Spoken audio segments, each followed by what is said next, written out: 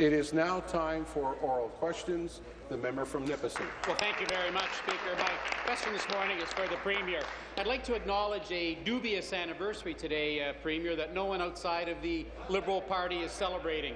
2 years ago today, you, as campaign co-chair, put in place an expensive Liberal seat-saver program.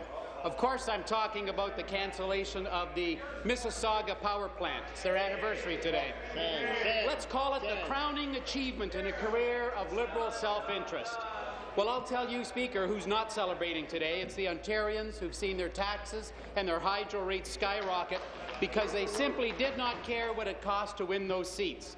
We've learned, Premier, that you've spent $275 million to cancel the Mississauga power plant. Would you take this opportunity to tell Ontarians what it cost to cancel the Oakville power plant? Thank you. Thank you very much, Mr. Speaker. Before I am going to answer the question, but before I do that, Mr. Speaker, I want to thank all of the women from the legislature who attended the Habitat for Humanity bill yesterday, the women bill, and I want to congratulate the member for Huron-Bruce for winning the hammering contest. So, awesome. Mr. Speaker, yes, and she's in the leader's chair today. That you win a hammer contest, look what happens. There you go. Mr. Speaker, I think it's important to recognize that the issue that the member opposite raises is one that we all agreed on, that every party in the legislature agreed, Mr. Speaker, that the siting of those gas plants was not what it should have been. So, in fact, Thursday is the 2-year anniversary of the Leader of the Opposition's promise, Mr. Speaker, to move those gas plants. So we implemented the promise that all of the parties in the legislature had put in place, Mr. Speaker. Thank you, Speaker. I know you don't want to talk about your cancellation of Mississauga, but we also know that you have been given a draft copy of the Auditor General's findings on Oakville.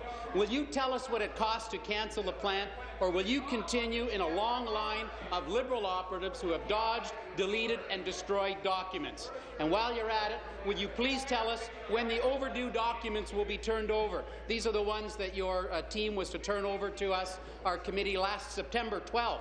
Your Energy Minister, his deputy, the IESO and the OPA have all failed to turn over their documents on September 12th. Premier, your operatives are all risking contempt. You say one thing, but you do the other. Will you order those documents to be turned over to our committee today? Thank you very much, Mr. Speaker. And I know that the Government House Leader may have something that he wants to say on this, but I will just say, first of all, we do not have a copy of the Auditor General's report, and so no matter how many times the member opposite suggests that we do not have a copy of it. And when we do, Mr. Speaker, obviously it will be available. I do not have the draft report. I do not have the draft report. I do not have the report. I have seen neither. So, Mr. Speaker, that's in answer to that part of the question. On the other issue, I just want to outline what has been provided.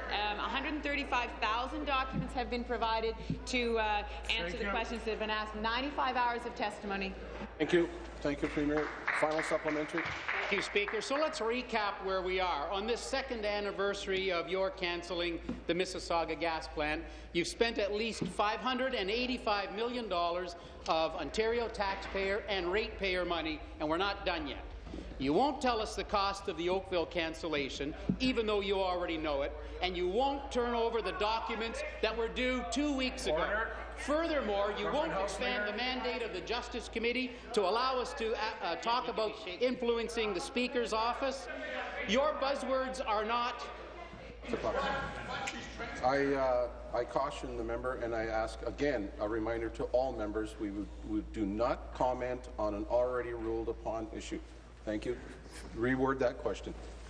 Premier, your buzzwords are not open and transparent. They're clam up and cover up. You're not fooling anyone, Premier. We want answers on Oakville. Excuse me. The member will withdraw. I withdraw, Speaker. We want answers on Oakville, we want an expanded mandate, and we want our documents now. Question. Thank you. Thank you very much, Mr. Speaker. So, I came into this office, Mr. Speaker, I said that we were going to open up the process and we were going to provide answers to the questions that were being asked and that we were going to provide the documentation. That is what we've done, Mr. Speaker. As I said, 135,000 documents have been provided, 95 hours of testimony, Mr. Speaker, 55 witnesses, and that goes on, and counting. 32 motions, Mr. Speaker. There has been a lot of work done to determine exactly what the issues were surrounding the relocation of the gas plants. I asked for the Auditor General to look at both the Mississauga and the Oakville plants, Mr. Speaker. I thought that it was important that both plants be, both situations be looked at. So that's why we are getting a report, Mr. Speaker, on the Oakville plant. We do not have that report yet, so I do not know the deliberations or the conclusions of the Auditor General yet, Mr. Speaker. But our process in this has been to provide the answers to the questions that have been asked, and that's what we've been doing. New question. The member from Renfrew, Nipissing. Thank you very much. My question is for the Premier. Premier, it's been 2 years since the McGuinty-Wynne Liberals cancelled the Mississauga gas plant in the middle of the 2011 election, and 9 years since the local community made the government aware of its opposition. It took months of obstruction from your House Leader before a committee was finally able to look into the scandal, and since then, you've taken every opportunity to undermine its work. You've sworn repeatedly that all the documents have been turned over.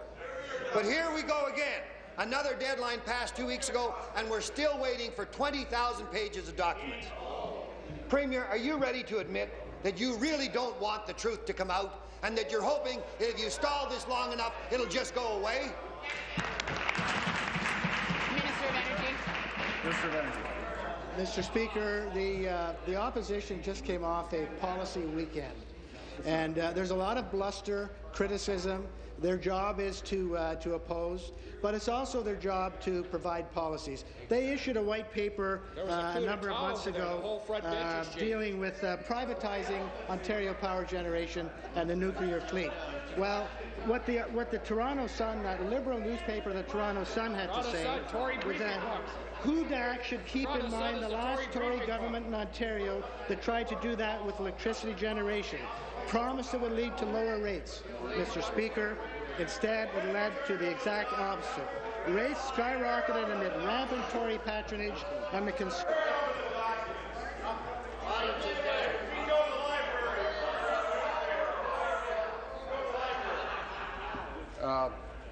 As a reminder to everyone, when I stand, your mics get turned off and the time stops.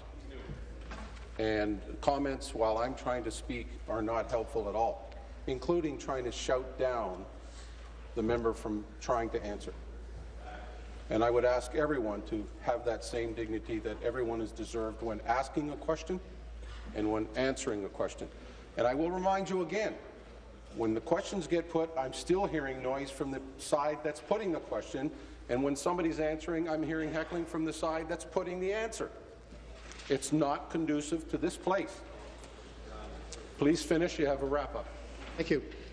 So the Liberal newspaper, the Toronto Sun, said, instead, it led to the exact opposite. Rates skyrocketed amid rampant Tory patronage, and the Conservatives, faced with rising public fury, abandoned the scheme, leaving a financial disaster in their wake. Thank you. Supplementary. Thank you. Back to the Premier. Premier, sometimes you've got to put your money where your mouth is. It's not enough to say you want the committee to do its work. You also have to direct your Liberal operatives to stop obstructing. This afternoon, after repeatedly refusing to testify in the lead-up to the by-elections, we will finally be hearing from the Minister of Energy's former Issues Manager, Mr. Ryan Dunn. When staff at the OPA withheld documents that should have been released, Mr. Dunn was named as having given the orders. When we asked witnesses who were responsible for the lowballed and inaccurate cost of cancelling the gas plants, again, Mr. Dunn's name was invoked. Premier, if a miracle does occur and Mr. Dunn remembers who in the Liberal Party ordered him to obstruct the work of the committee, will that person be fired today? Question. Minister of Energy. Mr. Speaker, we appreciate the fact that they're going to continue to criticize. That's part of their job. Sure. It's also part of their job to be clear in their own policy. And, Mr. Speaker, the Leader of the official opposition seems to change his mind daily when it comes to wind contracts. At the Association of Municipalities of Ontario, he said he would not rip up existing contracts. Yet just the other week at the International Ploughing Match, he seemed to flip-flop and announced an end to wind. I don't know if this is a flip-flop or part of Mr. Hudak's hidden agenda. What does he mean? Is he going to cancel existing contracts? Yes or no? What's he doing? You guys have to be accountable for your policies. Please.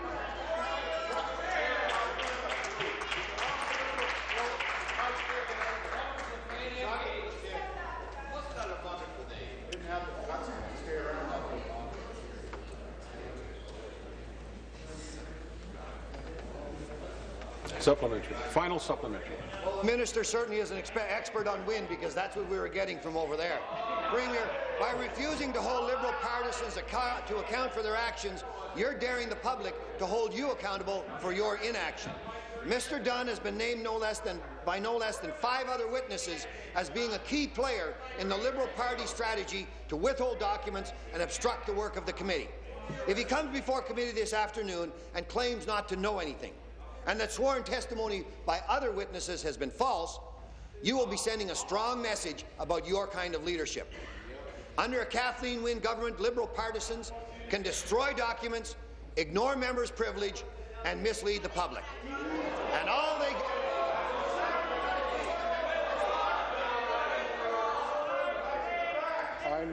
I'm concerned with the way in which it's being used. You can say something on the side that tries to say the same thing, so I'm going to ask the member to withdraw. And I'm also going to ask the member to refrain from using personal names, as I will remind the government side members for refrain from using names. We always refer to members either by their title or by their riding. The member will finish his question, please. I withdraw. And all they get as they make their way out the door is a pat on the head to thank them for a job well done. Before you became Premier, you stood for something more than that. Thank you. What? Thank you. Thank you. Order, please. Minister of Energy. Yes, again, Mr. Speaker, they are really tremendous critics, and we hear them day in and day out. But they're coming off a policy conference, Mr. Speaker, and they needed to clarify some things there, and they haven't done so. Where is Biden? You know, the Leader of the Opposition came out with a new policy several weeks ago to support industrial energy rates in the province of Ontario. And he said he was going to fund that by cancelling renewable energy, remove that from the grid, Mr. Speaker. Well, we did some calculations, and the calculations show that the 4% of renewable energy that's in the grid, there's no way it can support any industrial program. Once again, their numbers just don't add up. You analyze their whole platform, and none of their numbers will add up, Mr. Speaker. It's time they came clean on their policy. We know they're good critics. Now, they can't stand for anything that's clear, concise, or adds up, Mr. Speaker. New question, the Leader of the Third Party. Thank you, Speaker. My question is for the Premier. Last spring, New Democrats pushed hard to make life more affordable and provide relief for drivers facing the highest auto insurance rates in Canada. Is the Premier still committed to delivering results for drivers, Speaker? Thank you, Premier. Yes, Mr. Speaker, and I've made that clear in a number of instances when the Leader of the Third Party has asked me that question. I've made it clear that reducing auto rates was something that was very much on my radar, Mr. Speaker, before I came into this office. We've made a commitment to reduce auto insurance premiums, Mr. Speaker. That's our target. We are working with the industry to get the costs out of the industry so that those average costs of auto insurance premiums can go down. That's our commitment, Mr. Speaker. Thank you. Supplementary. Well, Speaker, 2 years ago, Ontario's Auditor General noted that part of the formula used to set rates was badly out of date and ensured insurance companies a profit margin that was hard to justify. Now, the Liberal government promised a cut of 25% to insurance companies' return on equity. Did that happen, Speaker? Thank you, Premier. Minister of Finance, Mr. Speaker. So, Mr. Speaker, the leader of the third party is talking about the ROE reduction that was incorporated, but it's not the measure that's going to make the difference here. Really, what makes a difference is us getting at the anti-task force recommendations on fraud. It's working closely with a very competitive insurance industry in the province of Ontario, which I may say have now come forward initiating reductions publicly on insurance rates. Both cooperators and CAA have made reference to that. We have encouraged the public to shop at various other insurance providers who have now come forward with reductions, and the industry has noted that even prior to us coming forward with our policy and initiations to reduce rates, that they did decline by 0.4%, even prior to us making those calls. Thank you. Final supplementary. Well, Speaker, while the Minister of Finance loudly promised a major reduction in the House last spring, when the time came for action, the Liberals quietly backtracked in the dead of summer. The Liberal government promised to take a stand for drivers, and in the end, they didn't keep that promise. Does the Premier think that that's delivering results, Speaker?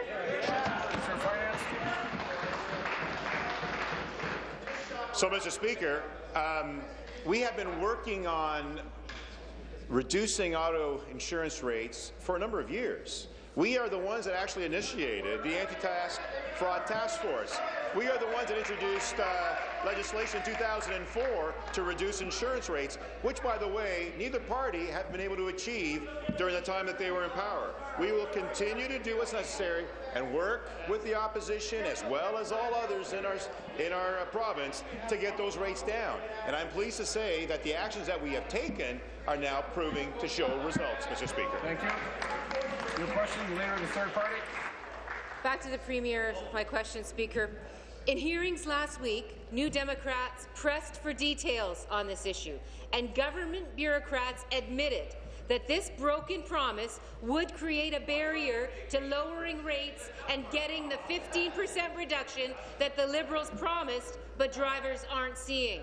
Does the Premier agree? Premier. No, Mr. Speaker, I don't agree, because we made a commitment in our budget that we would work with the sector to reduce auto insurance, and that is what we're doing, Mr. Speaker. As the Minister of Finance has said, we established the Anti-Fraud Task Force. We're implementing the recommendations, Mr. Speaker. We need to get those costs out of the system in order for the average auto insurance rates to go down, Mr. Speaker. Rates are not increasing on average. In fact, on average, rates are going down, Mr. Speaker. That has already happened. Reductions for individual drivers will be different depending on a number of factors, including their driving record, Mr. Speaker. So, and I think the members of the third party know, Mr. Speaker, that even the 15% reduction is an average reduction across all the drivers in the province, Mr. Speaker. That reduction is spread across the province. So, we are working to make sure that we hit those targets, and 15% reduction is the target that we're aiming for, Mr. Speaker. Supplementary. Speaker, drivers were promised relief, but it seems like when the government should be putting a plan into overdrive, they're shifting into reverse instead. Christine from Mississauga, she tells us this. I received, and I quote, I received my insurance renewal this summer, and it has not gone down. It has gone up by $60 per month. I've had to take a second part-time job just to afford a car, and now with this latest, even higher increase, I really don't know how I will be able to keep my car, unquote. Now, after backtracking on yet another commitment to drivers, what does the Premier have to say to people like Christine? Minister of Finance. Minister of Finance. Well, thank you, Mr. Speaker. So let's be clear. Members within the NDP have actually written on this issue and cited the following. This is a quote, we cannot truthfully say they've broken a promise in reference to what we are doing here in the government. I've already stated very clearly that as a result of the initiatives that we've taken, rates have been going down. In fact, rates went down by 0.3% even prior to us making the call. While the member may want to talk about individual issues, We are talking about the industry average, and we are stating and noting that both cooperators and CAA already made a pledge to bring it down. We are providing new licenses for medical clinics and fines already being levied. And we provided new powers to Fisco so that we can enforce and ensure that those savings are transferred to the public. And the public have means and ways to go to make those complaints official so that we can make certain that they're all being protected. Final supplementary. Speaker, I have no hesitation in standing in my place right now and saying the government broke their promise on reducing the return on equity that they said they would reduce for the profits of insurance companies. Drivers were promised that the government would take the tough steps needed to bring down rates. Instead, the Liberals did break that promise. Drivers were told the government would heed the advice of the auditor. Instead, the Liberals ignored that advice, Speaker. Drivers were promised that rates would go down. Instead, many drivers with clean records are seeing their rates climb drastically. Does the Premier think that this is delivering results? Thank you. Minister of Finance. So, Mr. Speaker, achieving reduction in the premiums is giving results. Achieving reductions in their claim costs is enabling those premiums to go down. And the member is making reference to ROE at a benchmark of 11 or 12%. The fact of the matter is those insurance companies are receiving much less at about 3%. So that's not the issue. And there is a hotline for an individual who feels that they're being discriminated against or caused to receive harm. There's a hotline that they can call to ensure that they get the best value and the best results.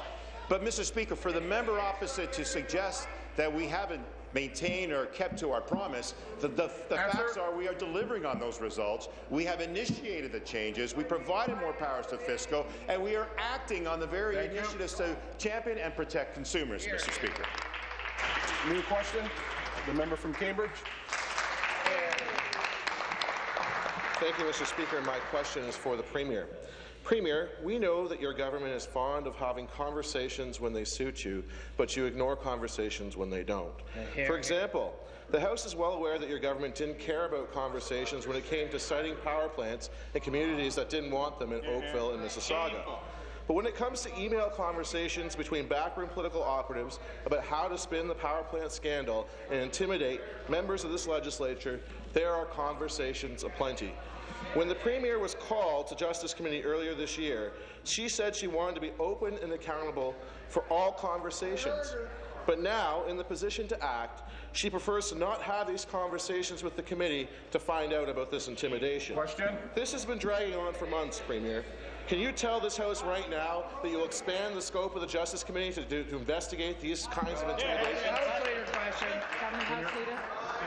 Mr. Speaker, we've addressed this several times in the House, and I think your ruling has been clear. But, Mr. Speaker, you know, I couldn't help but listen to the opposition earlier talk about anniversaries. And today, actually, Mr. Speaker, is the anniversary of a press release put out by Jeff Yanosik Saturday, September 24th. And this is what it says, Mr. Speaker. The only way to guarantee this power plant does not get built is to elect a Tim Hudak Ontario PC government. A Tim Hudak government will cancel this plant. And, Mr. Speaker, in a few days from now, we're going to have another anniversary of the famous YouTube video where we got to see the Leader of the Opposition stand up and say that if he was elected Premier, it would be the end of that plant, Mr. Speaker. It would be done, done, done. Final supplementary. Mr. Speaker, while the Premier loves a good conversation, the government House Leader is a man of a few words. And I find it passing strange, Mr. Speaker, that the Premier ducks behind the hedges. She sends her House Leader out to take the fire. On September 18th, our House Leader called for unanimous consent to expand the scope of the Justice Committee, and the government House Leader said no. On September 19th, the member of Whitby Oshawa called for unanimous consent to have conversations about developmental services, and the government House Leader said no. And just yesterday, the member from Timmins, James Bay, called for unanimous consent to expand the scope of the Justice Committee again, and the government House Leader said no. He sat there while we asked for conversation, surrounded by dozens of Liberals, and said no, no, no. The people of Kitchener Centre deserve better than a Dr. No. Premier, will you look to your left, walk 8 feet over to your House Leader, and have a conversation about accountability in your government? Mr. Speaker, let's talk about... I will look to each individual members now. I would ask also the government side not to do the same. Government House. Mr. Speaker, let's talk about accountability on the other side of the House here. April 16th, 4 opposition candidates invited to testify at the Justice Committee, including PC candidates Jeff Yancey and Karen Churchill. They all declined. April 30th, Tim Hudak is asked to testify. He declines. Backup witnesses Yancey and Churchill also decline. We then invite PC candidate Marianne DeMonte Whalen. She accepts and is scheduled to testify. Then, Mr. Speaker, surprisingly calls back a few hours later to cancel. May 2nd, Yanisik, Churchill, and DeMonte Whalen are called to testify. Yanisik tells the clerk to stop calling, and the other 2 do not respond. May 7th, Tim Hudak is once again invited to testify. Thank you. Your question, the member from Trinity Spadina. My question is to the Minister of Transportation and Infrastructure. Yesterday, we all had to endure the sight of politicians from all 3 levels of government fighting to claim political credit for a subway extension in Scarborough. The people of Scarborough aren't interested in which rooster can crow the loudest. They just want good public transportation. I don't blame them for thinking that all 3 levels of government laid an egg on this issue, but Scarborough residents deserve results, not a freshly had transit plan every morning. Does the minister really think this is the best way to plan transit for the people of Scarborough? Minister of Transportation. Mr. Speaker, next week the Ministry of Transportation, the Ministry of Infrastructure, the Growth Secretariat, and Metrolinx will release some of the most detailed data and metrics on ridership impact, job creation, and evaluation of routes. The I-Corridor tools that have been developed by the ministry are arguably the best in North America. This government will let the evidence speak for itself on ridership, access, job creation, affordability, and impact. And I think once people see the evidence, it was interesting that when I read the TTC report, there wasn't even a ridership projection, Mr. Speaker. We're not a government that wants to build subways that are going to be running empty or the inappropriate technology. We'll get value for tax dollars, and we'll choose the options that meet the needs. Mr. Speaker, this isn't about a politician. It isn't about a game. Thank you. It's about not waiting 40... Thank you. Supplementary. Speaker, everybody's making announcements, but announcements alone will not get the shovel in the ground. To get this done, we will need sustained and steady leadership. When will the minister stop freelancing, stop the chaos, stop drawing lines and dots on a map, and focus on getting transit built for Scarborough? Mr. Speaker, I have one question. When will the member from Trinity Spadina's party read the map and realize it hasn't changed? And I've never pulled out a pencil or a crayon or changed a dot or an I on a map. It's the same map. The member from Scarborough Guildwood all the way to Don Valley West will tell you that the line is the same. Other governments have changed lines and have not written checks. This government is committed to 2 things, not changing the lines on the map and writing checks. We are the only government investing in a significant way. $50 billion in the big move, 15 projects across the GTA. Mr. Speaker, 90% of that is funded by the Government of Ontario. Answer. And has been the policy of the Liberal Party in this province, Mr. Speaker. Thank you. Thank you. New question, the member from Oakville. Thank you, Speaker. My question today is for the Minister of Economic Development, Trade and Employment. It's regarding Ontario's auto sector, which is a vital part of our economy, both across the province of Ontario and locally in my constituency of Oakville, where the Ford plant is located. I know the auto sector is an important part of the economy, a significant employer in the province of Ontario, and it's an integral part of Oakville's local economy. Speaker, it's important we continue to create and retain jobs across the province, and we need to ensure that we're supporting key sectors like the auto industry. These are very competitive times globally. Ontario has proven that it can compete on the global stage, and we remain one of the top auto producers in all of North America. With last week's announcement in my riding, many of my constituents are asking what this announcement actually means for the local economy. Will the minister please update the House on what our government's recent announcement at the Ford plant means in Ontario and to the auto sector in this province as a whole? Thank you. Minister of Economic Development, Trade and Employment. Thank you, Mr. Speaker. Thanks to the member from Oakville as well for this great question. He joined the Premier and I last week for this announcement. It's an exciting time, Mr. Speaker, for Ford Canada. As the member mentioned, our government, as did the federal government, Mr. Speaker, made a $70.9 million investment to support Ford's overall investment of more than $700 million in this province. And this investment will secure 2,300 high-quality jobs at the Oakville plant, as well as the many thousands of spin-off jobs in the supply chain leading into that production, and help Ford, quite frankly, build one of Ford's 9 global platforms in Oakville. This will position the facility to be among one of the top-tiered platforms for Ford in the entire world. It's great news for our auto sector, as Ontario produces right now more vehicles than any other jurisdiction in North America, and in fact we're on track for a record sales year this year. Thank you. Supplementary. Thank you, Speaker, and thanks to the Minister for that update.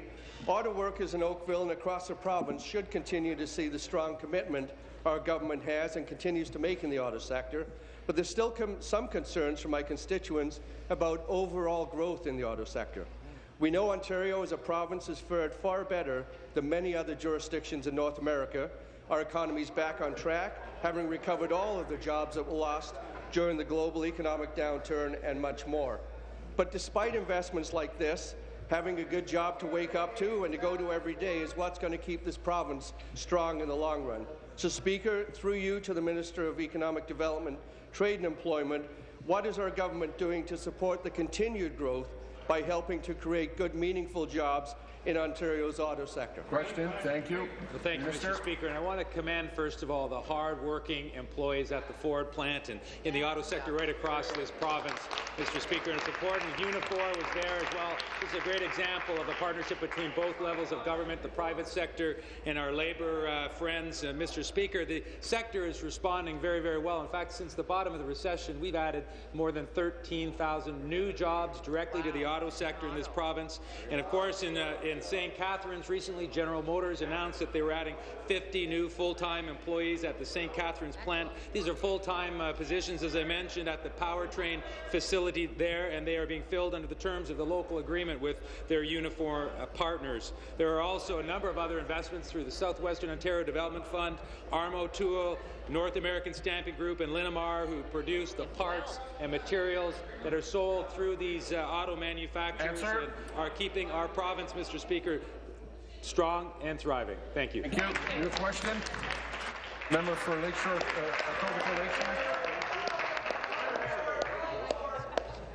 Mr. Speaker, my question is for the Premier. Before I ask the question, though, Premier, I would like to just clarify one matter. The mistake with the gas plants wasn't taking them down. It was building them in the first place, and only your government did it. Well, Premier, here we are on another beautiful day. You've had all night to think about it. Perhaps you've even been able to have a conversation with the minister from Winnipeg. Oh, sorry. Stop the clock. One time is one too many.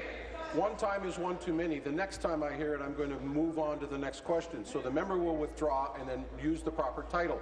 Thank you, Mr. Speaker. I will withdraw that. At any rate, what I would like to know is whether you're now in a position to join with the federal government, the City of Toronto, the TTC, the residents of Scarborough, Tim Hudak, and support the transit plan passed by the Toronto Council and get on with the job. Question. Thank you. Thank you very much, Mr. Speaker. Well, I know the Minister of Transportation will want to speak to the supplementary, Mr. Speaker, but just let me reiterate what I said yesterday, which is I am very pleased that our government has been investing in transit since we came into office. I'm very pleased that we have put $16.4 billion into transit, Mr. Speaker. I'm very pleased that there are lines being built at this moment, Mr. Speaker, across the GTHA. And I'm very pleased that our $1.4 billion for the Scarborough line, Mr. Speaker, has leveraged the engagement of the federal government, Mr. Speaker. Now it's up to the city to decide what it is going to do, Mr. Speaker. But our $1.4 billion stays on the table. We will build subway in Scarborough, Mr. Speaker, and I'm very pleased that the opposition has come to the party, Mr. Speaker, this late in the game.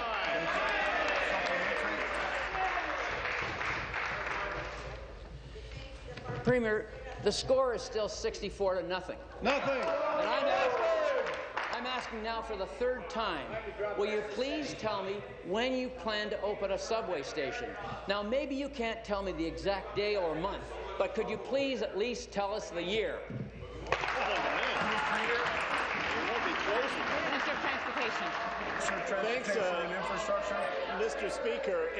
It's interesting that it took 6 months, and yesterday we had a first discussion between a federal and a provincial transportation minister in Ottawa, which went very well.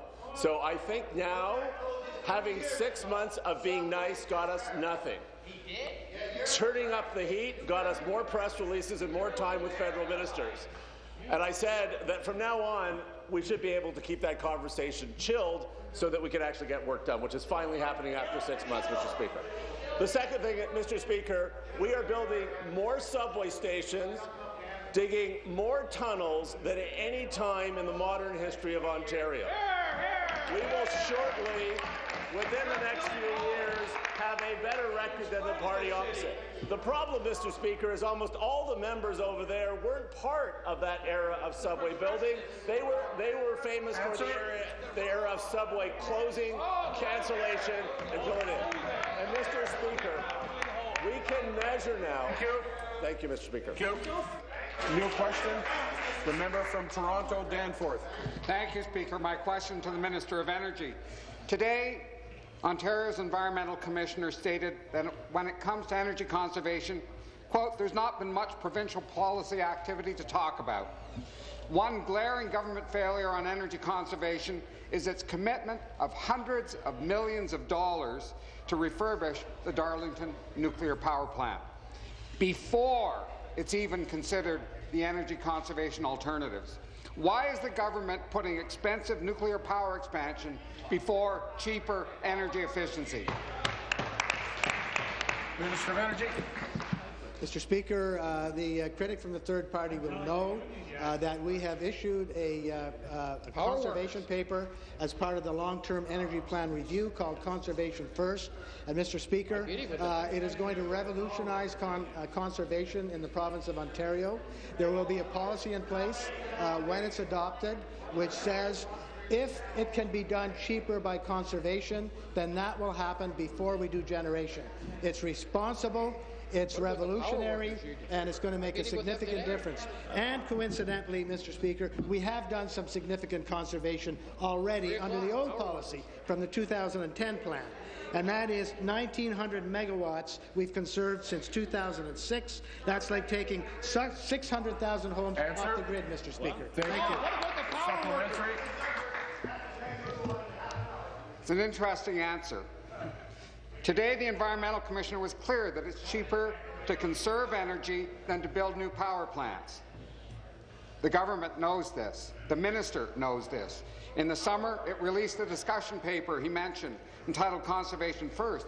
But even as it consults on this paper, it's allowing Ontario Power Generation to spend hundreds of millions of dollars on nuclear expansion projects.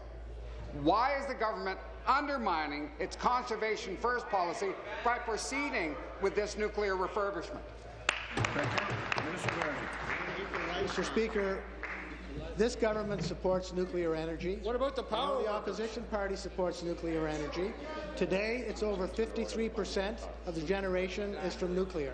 It has served this province well. It's going to continue to serve us well in the future. Mr. Speaker, we have willing hosts in this community for nuclear power. It's a tremendous boost to the economy. Mr. Speaker, nuclear energy is clean, it's renewable, it's cheap, it does the job, and above all, Mr. Speaker, as I mentioned yesterday, nuclear energy is extremely safe. We have the best, safest power plants in the world, and we're going to continue to use them. Thank you. Question, the member from York South-Weston. Well, thank you, Mr. Speaker. My question is for the Minister of Municipal Affairs and Housing. For most Ontarians, their homes are their sanctuary, providing a sense of comfort and security.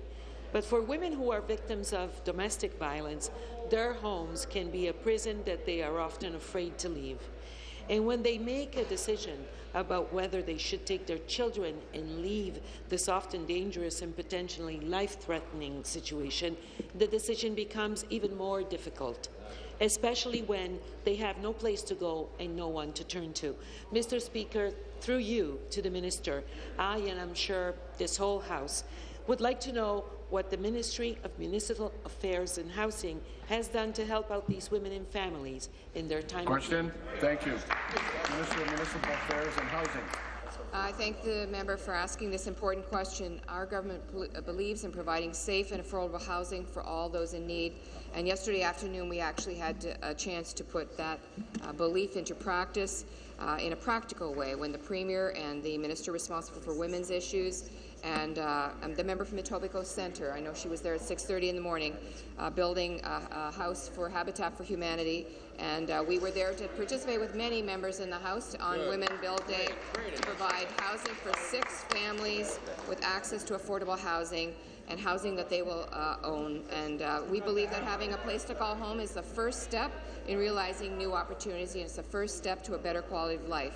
Our special priority policy requires service managers to place victims of domestic violence into safe, affordable housing as quickly as possible, potentially saving the lives of those vulnerable women. Thank you. Supplementary. Well, thank you, Mr. Speaker, and I would like to thank the Minister for that answer. Habitat for Humanity built some homes for new Canadians in my riding of York South-Weston a few years ago. I participated in that build, and it was a great experience. Our government's protection of vulnerable women and families is very important, and I'm sure the Minister will agree that all Ontarians need safe and affordable housing. When a senior, a young adult, or a family is unsure of where they will go to spend the night, they are more likely to fall through the cracks and not receive the services that they need. I understand that earlier this year the federal government has announced that they would continue their cost-sharing agreement with our government for another 4 years. Mr. Speaker, through you to the Minister, could she explain what work has been done with the federal government to ensure that all levels of government continue to work together and invest in Ontario's most needy? Thank you. Minister. Thank you, Speaker. And, I am very grateful for the member for asking this question because I believe we have a shared obligation, a moral imperative as legislatures to stay at the table and to work to deliver affordable housing to Ontarians in need. Because the reality is that a healthy housing market serves all Ontarians and makes our province stronger. And our government has been working with our federal partners to begin the Invest in Affordable Housing program, which is a 50-50 cost-sharing agreement that will guarantee over $480 million of new funding over 4 years. And though our government welcomes the recent announcement of the federal government to extend its commitment to affordable housing, the fact remains that the federal government's contribution to social housing will evaporate unless they continue and decide to return to the table. I continue to ask and urge parties opposite to stand with our government, to ask the federal government to commit to stable and predictable funding for all our housing providers over the long term. Thank you. Question, the member from Burlington. My question is for the Minister Minister of Children and Youth Services. Minister, in January we learned that hundreds of key recommendations to prevent the deaths of children in custody were ignored by government agencies. Now we are left wondering if children continue to be in danger because ministry-approved policies and procedures are not being followed. On May 27th and August 16th of this year, as part of a 3-year performance review, your ministry issued 12 directives to Chatham-Kent Children's Services. Among them, all CKCS child protection workers were ordered to review the province's child protection standards, and all CKCS supervisors were ordered to receive clinical supervision training for an approved trainer within 90 days. That was May 27th, 120 days ago. How many of those employees have completed their training? Question. Good question.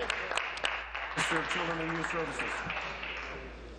Thank you, Speaker. And with respect to the CAS accountability and CAS directives that have been issued, our ministry is working very closely with that particular CAS and have been working closely with that staff and with that director to ensure that our mandate, our objective of ensuring that all children are kept safe is maintained, and that is our goal, and it is what we will continue to do across the province with all our CASs. Supplementary.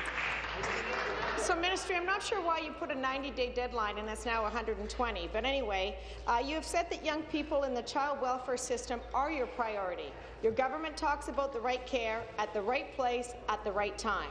But you've given the public reason to question these claims. I have to ask, isn't it better to train child welfare employees before a crisis occurs rather than after? Good question. Thank you, Minister. Thank you again, and further to that, Speaker, again, we are continuing to work with that particular ministry, that particular CAS. Of course, our staff are trained when they're out at our agencies working with our children across the province.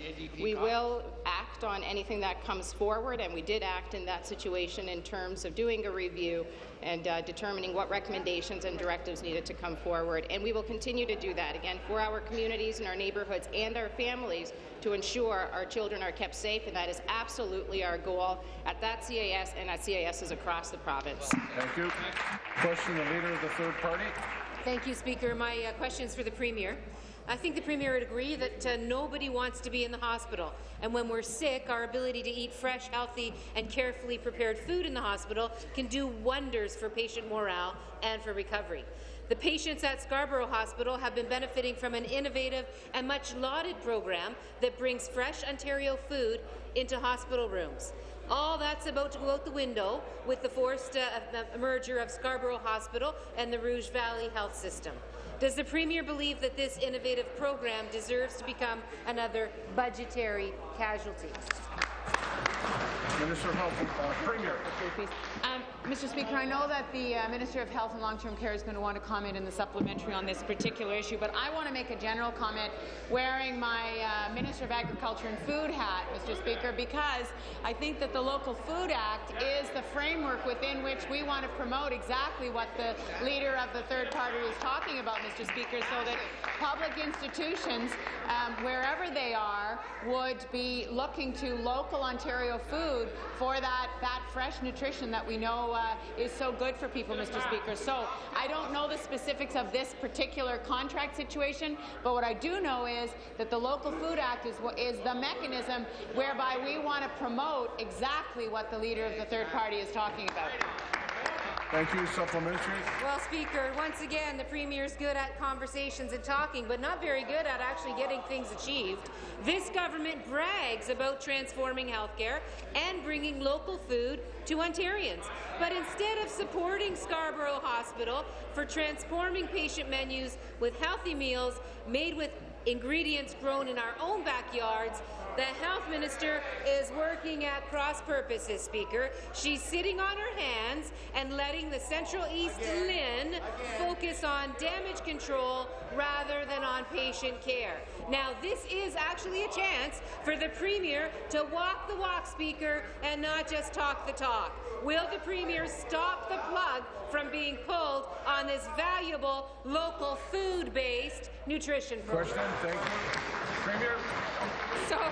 Mr. Speaker, my understanding is that there is no final merger at this point, that it's a discussion that's happening. So we need to let that roll out. And you know, one of the reasons that the transformations that are happening within the structure of LHINs is working is because they are local decisions, and so we need to let that happen, Mr. Speaker. But what I want to reinforce, Mr. Speaker, is that the local food bill will support and promote exactly the kind of initiative that the Leader of the Third Party is talking about. I made an announcement a few days ago about the $30 million local food fund, Mr. Speaker, that is going to allow institutions and businesses and groups to promote local food and find ways of making sure that people get more local food on their plates. So, Mr. Speaker, we are completely supportive of what the Leader of the Third Party is talking about. We want local food to be available in institutions, and if the bill is passed, Mr. Speaker, which I hope it will be, then we will be able to operate within that framework and promote great Ontario local food. Thank you. New question,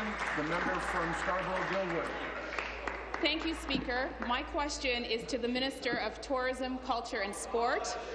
During the summer in our Scarborough community, my colleague, the member of Scarborough Southwest, and I were visited by the Minister where he toured the West Scarborough Neighbourhood Community Centre, a community organization providing valuable community services to children, youth, families and seniors. We had a wonderful time playing basketball with some young people that day. Our government understands the importance of healthy, active lifestyle and thus strive to integrate physical activity, recreation and sport in our lives and in the lives of our children. We also understand the importance in providing opportunities to allow people to engage in community, sport, recreation and physical activity. Speaker, through you to the Minister, can he please explain what our government is doing to ensure that all Ontarians have access to sport and recreation opportunities? Minister of Culture, Tourism and Sport.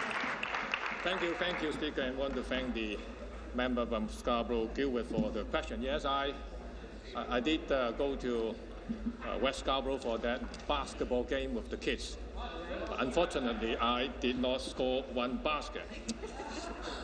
Mr. Speaker, I'm delighted to share that our government has made it a priority to increase opportunities for participation in sport and recreation activities for people of all ages and all abilities. This is why in January 2013, my ministry launched the Ontario Sport and Recreation Communities Fund program in order to encourage lifelong physical activity. As a result, enhance community engagement. Speaker, the funding allocation for this year's program is over $7 million. The fund is a short-term cost-sharing program available for projects that address community and promote physical activity. Thank you, Speaker. Supplementary. Thank you, Minister, for that response. It is always great to hear about how our government is improving the quality of life and creating better opportunities for Ontarians. Building a foundation of lifelong physical activity for healthier lifestyle is important to our government. This fund will definitely be beneficial to the provincial organizations that apply for the funding. However, the local sport and recreation organizations are important as well. The people in my community of Scarborough-Guildwood want to know what this funding program will do for them. Speaker, through you to the Minister, what is the Ontario government doing to ensure that small, local organizations have access to this fund? Thank you. Minister. Thank you, Speaker, again for the question. Speaker, I'm pleased to say that this fund, the Ontario Sport and Recreation Community Fund, supports over 130 provincial, regional and local projects all across the province, including group walks for seniors, aquatic fitness and skating, just to name a few. Local service boards and municipalities can also apply for funding to support local projects over a period of 1 or 2 years. This fund addresses small local organizations, and in fact, Speaker, the West Scarborough Neighbourhood Community Centre will receive support through the Ontario Sport and Recreation Communities Fund program. Speaker, supporting local community programs that are accessible to everyone and assist people in staying active is part of Ontario government's efforts to help families lead healthy lifestyles. Thank you, Speaker. Thank you. New question. The member from Lambton Kent, Middlesex. Thank you very much, Speaker. My question this morning is to the Premier. As you know, your government has managed to pass just one piece of legislation since February. Last week, you met with our leader, Tim Hudak.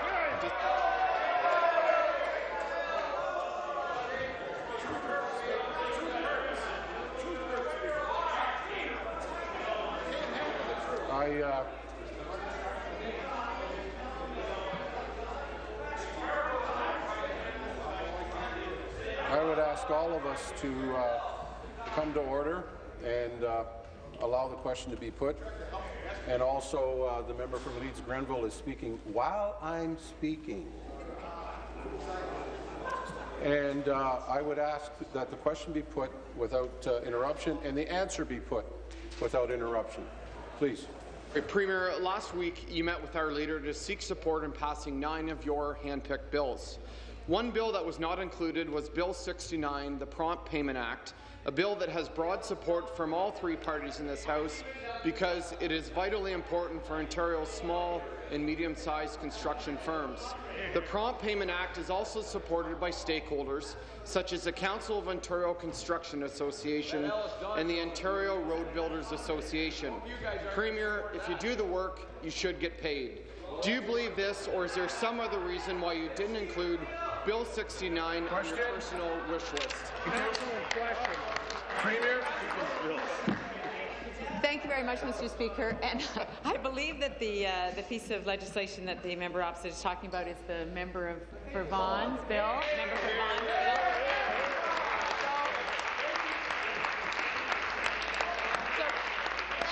Let me just say this, Mr. Speaker.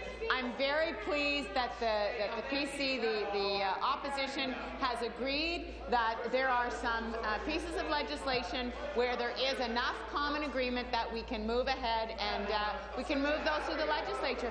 You know, Mr. Speaker, the reason that I asked for the meeting with the Leader of the Opposition and the Leader of the Third Party was just that, was to say I think there are some pieces of legislation where we've got all-party agreement or we've got enough agreement that we can move them ahead. I'm very pleased that the opposition has agreed to that, we're going to be working together, the House leaders are working together, and I'm pleased that the legislature is working as it should in the minority parliament, Mr. Speaker.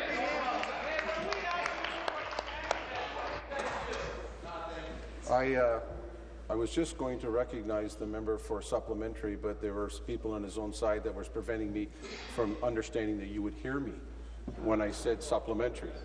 And as soon as the answer gets started, we hear the same thing. So I'm asking the member to put his supplementary question without interruption, and I'm asking for the answer to be heard without interruption.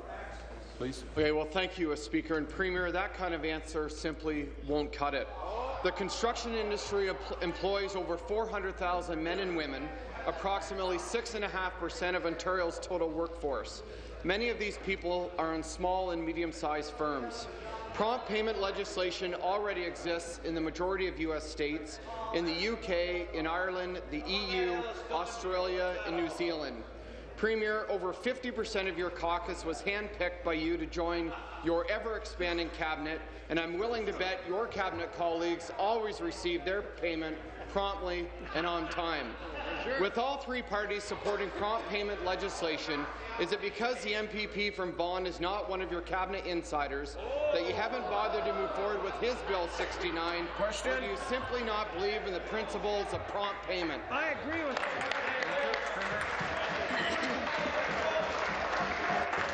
Be seated, please.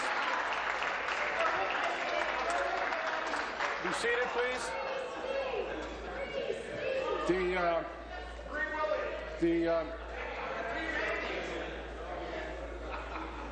As much as it might be fun and frivolous and filled with jocularity, it's still an interruption to the House. And I also want to remind the member from Renfrew, Nipissing, Pembroke, that you can actually make a disruption in the House without even saying anything. And I don't want to have to dig up the video. So you know what I'm talking about. Thank you very much, Mr. Speaker. So the list of bills that the Leader of the Opposition and I talked about, and that the Leader of the Third Party and I talked about, were some initial bills that I thought there was enough common ground on that we could get some movement, Mr. Speaker. But there are lots of other pieces of legislation where I think that we can work together. Obviously, the member opposite has identified another piece of legislation. I'm sure the member for Vaughan is very happy to have the support, and so I think there are obviously more areas of common interest. So I look forward to getting the pieces that we've identified, and then moving on to other pieces of legislation. In fact, we're suggesting a couple of other pieces. Answer. The employer health tax exemption and the Waste Reduction Act. Those are areas where I think we can find agreement as well, Mr. Speaker. There's lots of work to be done. Look forward to working with the opposition on it. Your question? The member from, it's gone blank. Kenora Rainy River. Thank you, Speaker. To the Minister of Natural Resources. Minister, yesterday the Ontario government unveiled a Fall Colours campaign encouraging people to travel Ontario.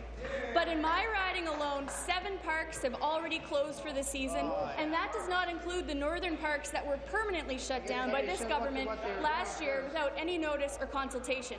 And what's worse is that all 10 of the suggested routes in your tourism guide are in southern Ontario. And the guide also encourages people to stop in at their travel information centres, although this government has already shut those down too. Minister, did you even consider Northerners when this Fall Colours campaign was even put together?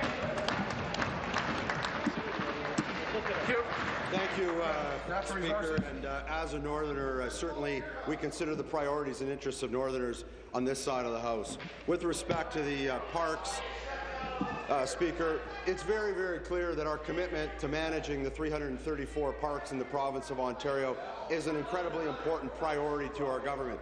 The member opposite is well aware that in last year's budget, with respect to the fiscal challenges that we're facing in the ministry and the transformation efforts that were being made, a number of parks were converted to non-operational status. It didn't mean they were closed. It meant that there would not be staff present and individuals could still explore those parks and have that opportunity.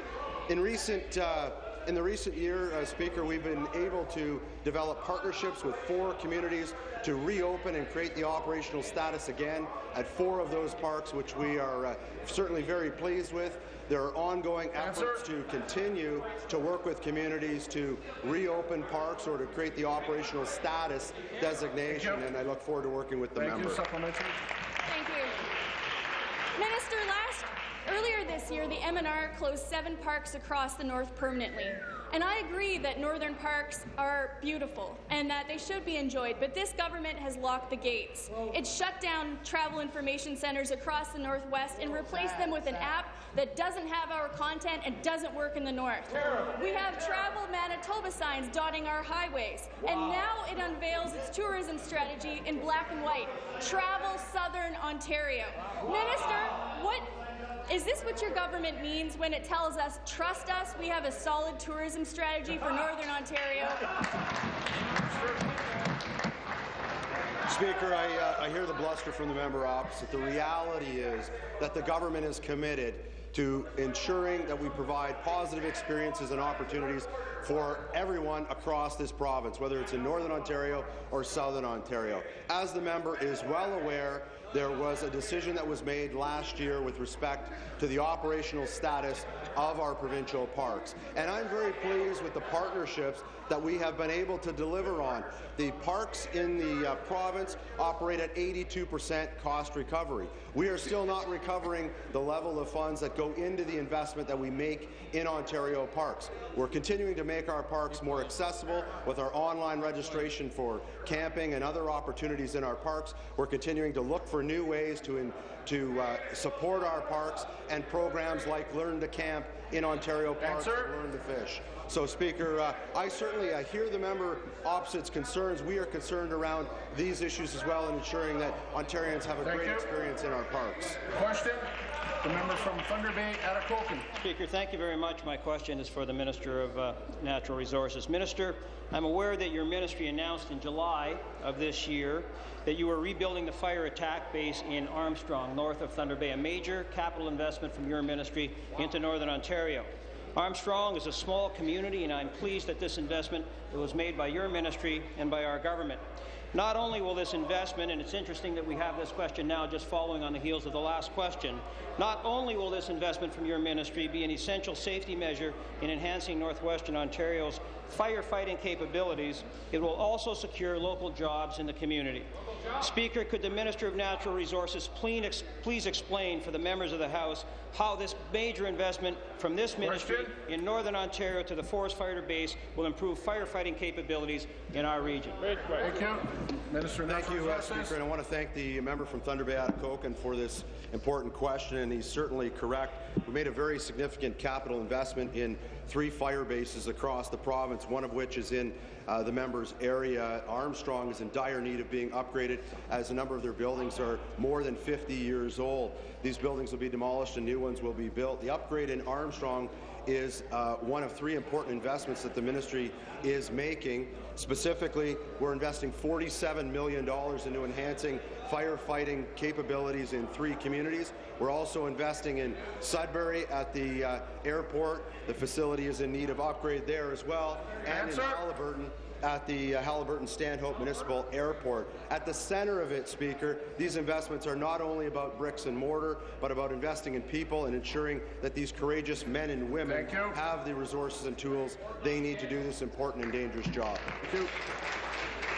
I want to quickly advise the House that the motion passed on June 5, 2013 with respect to the legislation establishing the Financial Accountability Officer, Bill 95, has an anomaly with respect to the timing of the Legislative Assembly Committee to report the bill after it completes clause-by-clause consideration.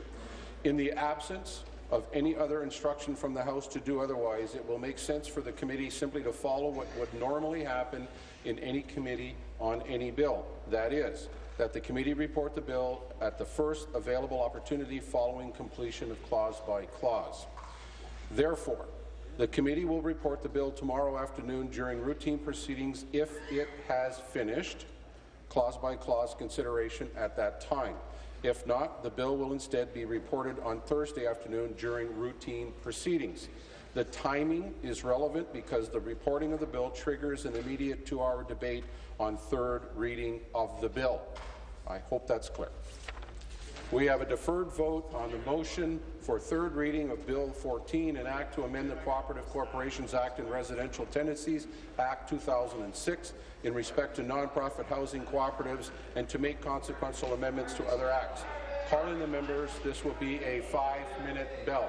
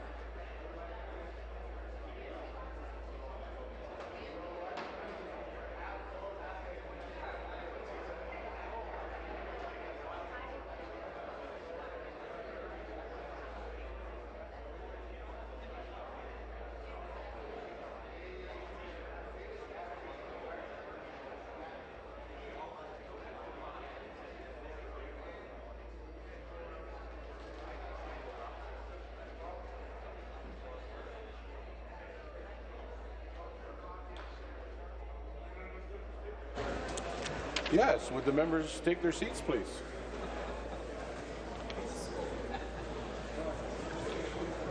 Members take their seats, please.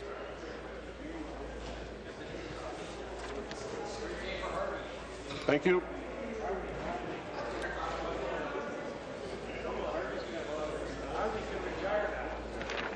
On September the 23rd, Mr. Nackley moved third reading of Bill. You're overpowering me, and you don't even have a mic. On September the 23rd, Mr. Nackley moved third reading of Bill 14. All those in favour, please rise one at a time and be recognized by the clerk. Mrs. Jeffrey. Mrs. Jeffrey. Mr. Malloy. Mr. Malloy. Mr. Bradley. Bradley. Mr. Garrettson. Mr. Garrettson. Mr. Sousa. Mr. Sousa. Ms. Wynne. Ms. Wynne. Ms. Matthews. Ms. Matthews. Madame Mayor. Madame Mayor. Ms. Sandals. Ms. Sandals. Mr. Hoskins. Mr. Hoskins. Ms. McCharles. Ms. McCharles. Mr. Quinter. Mr. Quinter. Mr. Bartolucci. Mr. Bartolucci. Mr. Berardinetti. Mr. Berardinetti. Mr. Cole. Mr. Cole. Mrs. Cansfield. Mrs. Cansfield. Mr. Dillon. Mr. Dillon. Mr. Gravel. Mr. Gravel. Mr. McMeekin. Mr. McMeekin. Mr. Chan. Mr. Chan. Ms. Peruzza. Ms. Peruzza. Mr. Murray. Mr. Murray. Mr. Shirelli. Mr. Shirelli.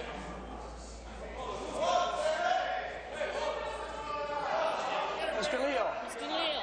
Mr. Delaney. Mr. Delaney. Mr. Flynn. Mr. Flynn. Mr. Morrow. Mr. Morrow. Mr. McNeely. Mr. McNeely. Mr. Quadri. Quadri. Mr. Moridi. Mr. Moridi. Mr. Orzetti. Mr. Rossetti. Mr. Coteau. Mr. Coteau. Mr. Sergio. Mr. Sergio. Mr. Nackley. Mr. Nackley. Mr. Zimmer. Mr. Zimmer. Mr. Bulkison. Mr. Bulkison. Ms. Albanese. Ms. Albanese. Mr. Dixon. Mr. Dixon. Ms. Jassy. Ms. Jassy. Ms. Hunter. Ms. Hunter. Mr. Fraser. Mr. Fraser. Mr. Del Duca. Mr. Del Duca. Ms. Wong. Ms. Wong. Ms. Domerla. Ms. Domerla. Mr. Pratt. Mr. Pratt. Ms. Manga. Ms. Manga.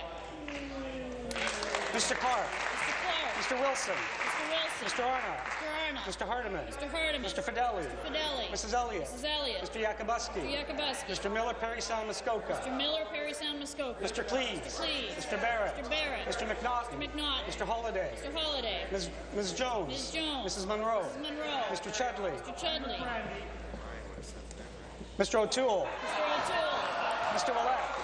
Mr. Willett. Mr. Bailey. Mr. Bailey. Mr. Jackson. Mr. Jackson. Mr. Smith. Mr. Smith. Mr. Harris. Mr. Harris. Ms. Thompson. Ms. Thompson. Mr. Sherman. Mr. Sherman. Mr. Urick. Mr. Urick. Ms. Scott. Ms. Scott. Mrs. McKenna. Mrs. McKenna. Mr. Walker. Mr. Walker. Mr. Leone. Mr. Leone. Mr. McDonnell. Mr. McDonnell. Mr. Pettipies. Mr. Pettipies. Mr. Milligan. Mr. Milligan. Mr. McLaren. Mr. McLaren. Mr. Nichols. Mr. Nichols. Ms. Forster. Ms. Forster. Ms. Shibison. Shibison. Ms. Horvath. Ms. Horvath. Ms. DeNovo. Ms. DeNovo. Mr. Marchese. Mr. Marchese. Mr. Prue. Mr. Prue. Ms. Taylor. Ms. Taylor. Mr. Nadishka. Mr. Nadishak. Mr. Tabbins. Mr. Tabbins. Mr. Singh. Mr. Singh. Mr. Miller, Hamilton East, Stony Creek. Miller, Hamilton East, Stony Creek. Ms. Campbell. Ms. Campbell. Mr. Vantoff. Mr. Vantoff. Mr. Shine. Mr. Shine. Ms. Armstrong. Ms. Armstrong. Mr. Mantha. Mr. Mantha. Ms. Fife. Ms. Fife. Mr. Hatfield. Mr. Hatfield. Ms. Sattler. Ms. Sattler. Opposed, please rise one at a time. Be recognized by the clerk. We're going to start Kumbaya right now.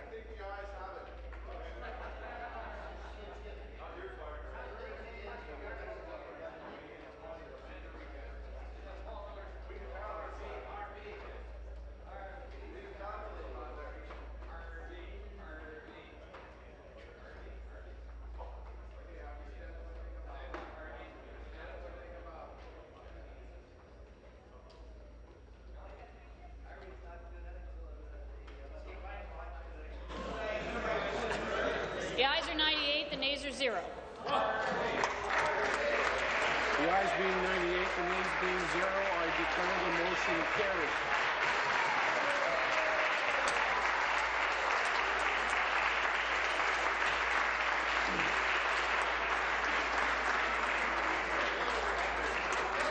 Be it resolved that the bill do now pass and be entitled as in the motion. The member from Kitchener-Conestoga on a point of order. I just want to remind members of the Blackberry Experience reception today at 5:30 in room 230. I encourage you to sign up online and attend later this afternoon. Thank you, Speaker. That's not a point of order, but I wish to see everybody there. The member from Renfrew, Nipissing, Pembroke on a point Mr. of Speaker, thank you very much. Earlier today during question period, and I want to make it very clear, Mr. Speaker, I would never be challenging a ruling of the Speaker, but I do ask for your consideration of a clarification on this point. During question period, I recognized the government as mentioning, which we have had previously in this House as a standard practice, saying the McGuinty government, the Harris government, the Mike Harris government, the Bill Davis government, the Dalton McGuinty government. I only in questioning said under a Kathleen Wynne government. And you ruled that I could not use the member's name. I was not referring to the member's name in any particular way other than to identify the government. And it has been the practice of this House to allow that. Otherwise, we are going to have a very difficult time in debates going forward, even being able to recognize governments of the past or to be able to designate them as being the ones responsible or for any particular action.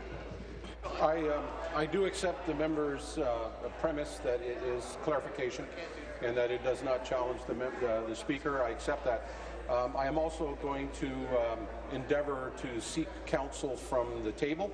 I am concerned, and I want to use this as a quick moment, to explain to the member. I'm a little bit on a crusade to have us all refer to members' titles and to their ridings. I will take your point of order in consideration, and I believe we may be able to come to an agreement on how that's going to proceed.